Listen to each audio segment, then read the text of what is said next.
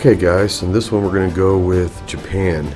Some really interesting firearms Japanese used, and some different designs and all that. So let's get started on this one. This is an 8mm sub, type model Type 100, 1944, held 30 rounds, 800 rounds per minute. And you've got right here a 7.92 machine gun, Type 98. It was an aircraft gun. Could be used in a cockpit or anything like that. 750 to 1,000 rounds per minute. That's pretty cool. We've got a 6.5mm Kakura Arsenal machine gun, Type 96. Air-cooled, cycle rate 550 to 600 rounds a minute. Quick barrel change, so you had to have multiple barrels, obviously.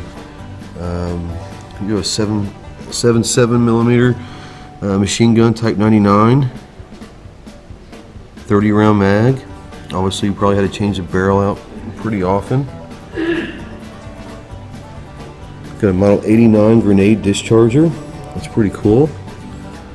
What's this one here? 7.7 Lewis machine gun, model 92.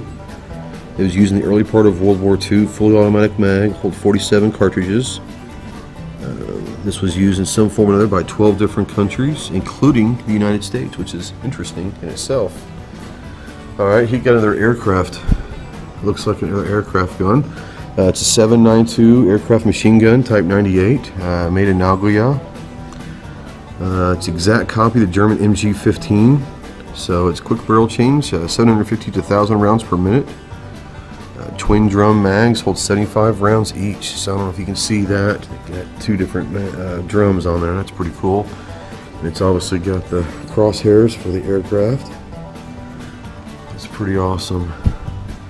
And the cool one up here is the 6.5 made in Nagoya. It's the Arsenal. Nagoya Arsenal fires fully automatic only. Oil container and receiver oils each round as it enters the barrel. The bipod, it usually has a bipod on this, but it seems to be missing. But that's an interesting design right there, guys. It's an amazing, amazing history right here. This is 1939. Hey guys, Ghost here. Just want to say thank you for watching this video and your continued support of the channel. Please check out our website, www.ghosttactical.us, to see all of our ventures, including Patreon.